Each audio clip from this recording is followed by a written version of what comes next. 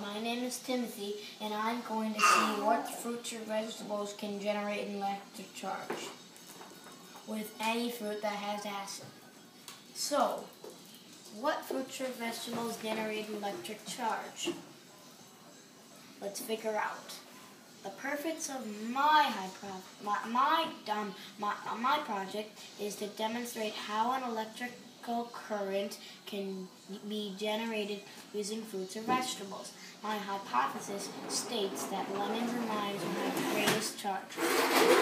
Materials: lemons, limes, potatoes, tomatoes, copper, zinc, LED light, light emitting diode, gator clips, and a micrometer.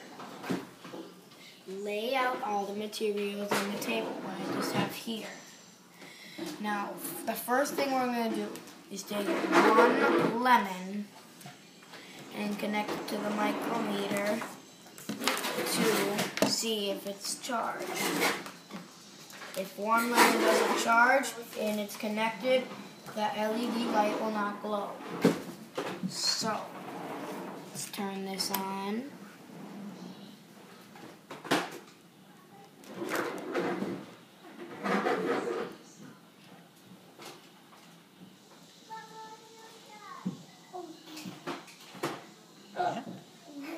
This is charged. That lemon is charged. It said something like 13. Now, let's see if this...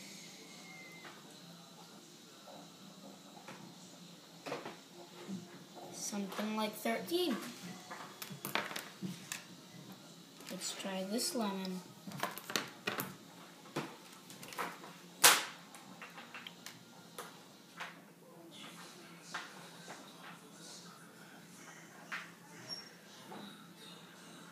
This isn't going up to 13. This is going near 9, and that's not good. So, to replace this lemon, we're going to use this lemon. Let's see what this lemon says. This is a big and squishy lemon.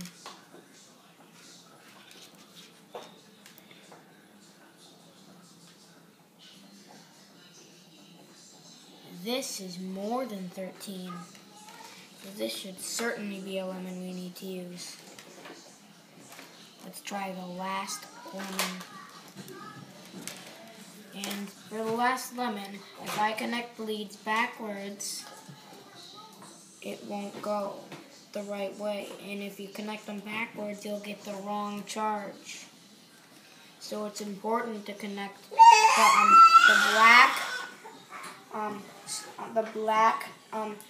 this black cord to the minus terminal, which is the zinc, and the red cord to the plus terminal, which is the copper.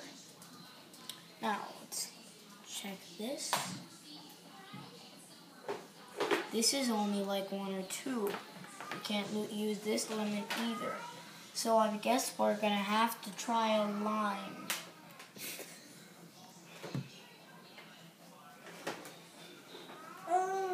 Now, limes have more acid than lemons.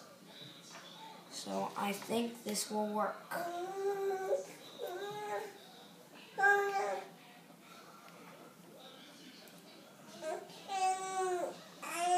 This lime is going to 8.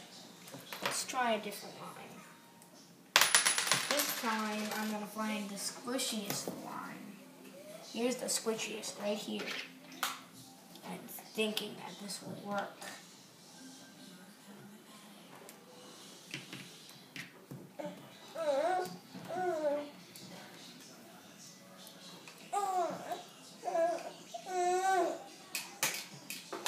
This is not doing it either. So I guess we're only going to do 3 lemons. But I tried 4. But at that time, how did it work? So I'm going to try this again. And since I already tried it, it's only going up to the night like 9. I'm still not going to give up. So let me try this.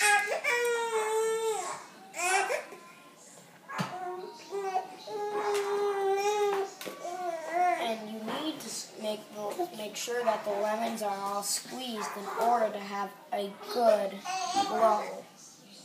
These lemons are all firmly squeezed. Now connect zinc to copper, but on this side you need at the end of each lemon, at the end of the lemons at the end of the lemon path, you have to leave this copper penny and this zinc nail enough for lighting the LED, because if you're connecting only the lemons and not the LED, how will you glow this? So leave the copper penny and the zinc nail, but all the others connect copper to zinc.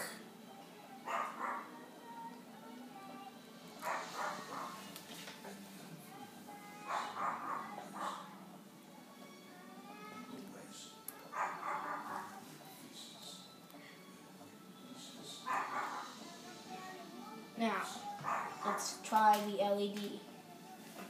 And an LED needs to flow from minus to plus. If you connect it backwards, it will not glow. And you can try 2 LEDs on a lot of fruit. See if those fruit have enough acid to light 2 LEDs at once.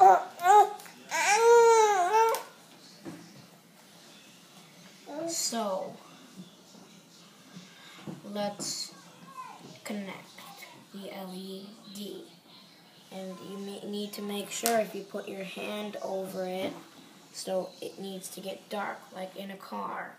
It's dark and there's 100 LEDs but not connected with a lemon battery. This is not glowing.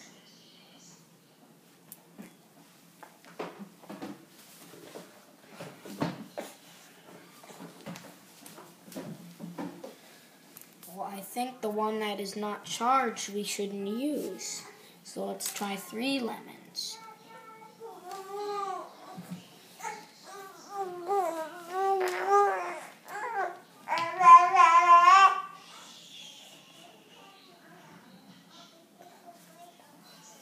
No.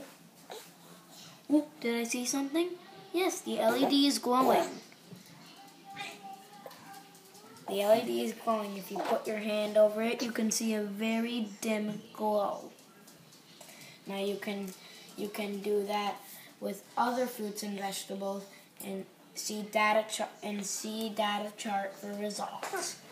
Now this is my data, but I don't know how I got 3 to work and 4 to work, and 4 to work the time I practiced.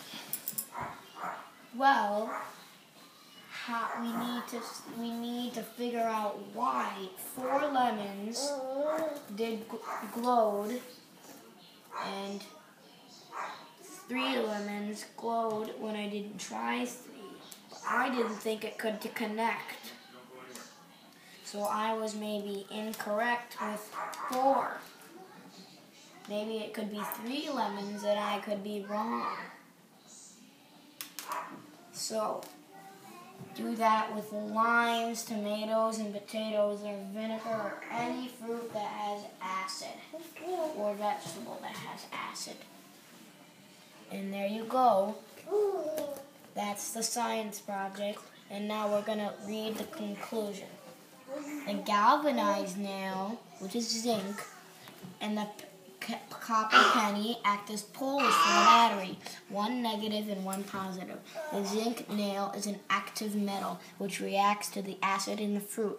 The active charges into the fruit are positively charged ions. A transfer of electrons takes place between the zinc nail, which has a negative charge, and the acid in the fruit, which is positively charged.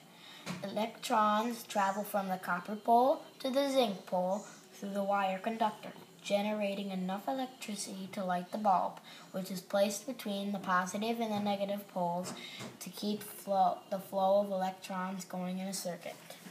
So, there you have it. The flow of electrons with acid, acetic acid.